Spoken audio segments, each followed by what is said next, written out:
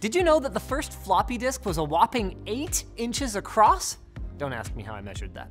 It was introduced by IBM back in 1971, and despite its large physical size, could only hold 80 kilobytes. So for reference, you would need a stack of 1.6 million of them, over 2.5 kilometers high, just to hold as much as the base model iPhone 13. Not only that, they were so unwieldy that they were already falling out of favor by the time the original IBM PC was released in 1981, with most folks opting for the 5.25-inch floppies that you might have used to play Oregon Trail.